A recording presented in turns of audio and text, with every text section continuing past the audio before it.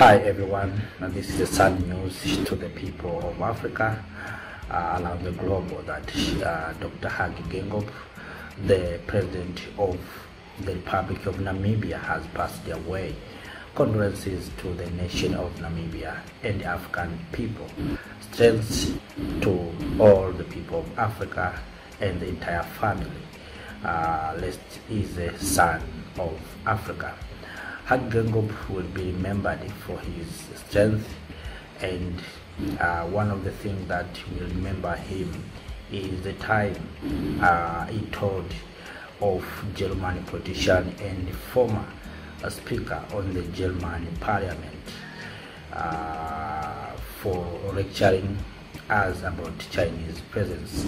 There is in Namibia, for example, the number of Chinese people living here in the meantime is 4 times as much as, for example, the German community.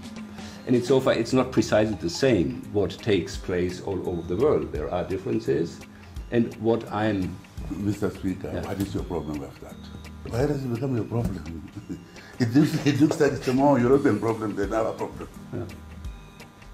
You are so sorry for us. I don't see... Chinese will never come and play around here. As Germans not allowed to do that. Which Germans are doing, by the way. You talk about Chinese. We allow Germans to come offer visas here. Red carpet. Our people are harassed in Germany. Even diplomatic passport holders. In Germany. And you come in here, Germans come in here as they want. So why Chinese talk about Germans? How you are treating us there? Chinese don't treat us like that. Diplomatic passport, we will handle our own country. Don't be sorry for us. Absolutely, yeah. Yeah. Every time Westerner comes, it's about Chinese. Him. Dr. Geingob going to US for cancer treatment last month, but at the end of the day, God has chosen to take him. Let us pray for him, and may his soul rest in peace and in power.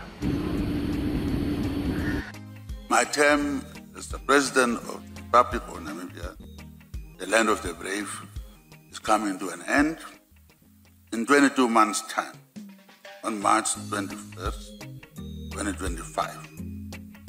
When I was saying that for some other African countries, they're not happy. Why do you announce you want to go? Do it quietly. But we have a social contract of the people.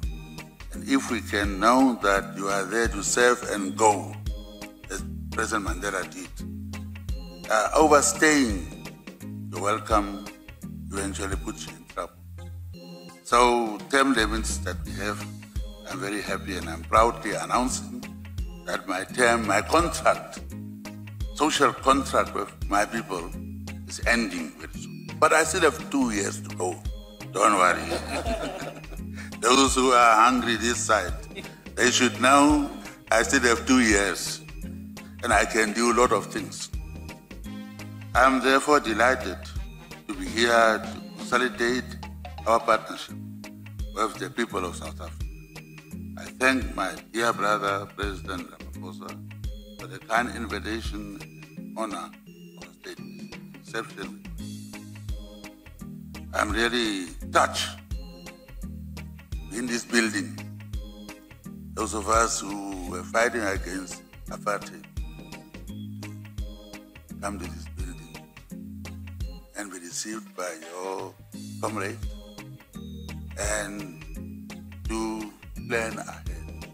I'm really touched and thank you very much for the reception. Today we are indeed in a new dawn, as my dear brother, President Ramaphosa always says.